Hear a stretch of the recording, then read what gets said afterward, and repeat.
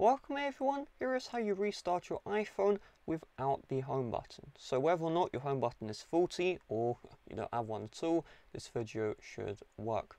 So what you're going to do is you're going to open up the settings app. From here you're going to scroll all the way down until you see general. From here you're going to scroll to the bottom and you should see the shutdown option. Tap on shutdown and then you just want to slide power off.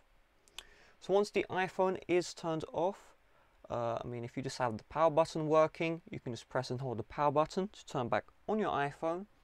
But what you can also do, let's say your power button isn't working too, you just connect your iPhone to the charger, give it a couple of seconds, and then the iPhone should turn itself back on.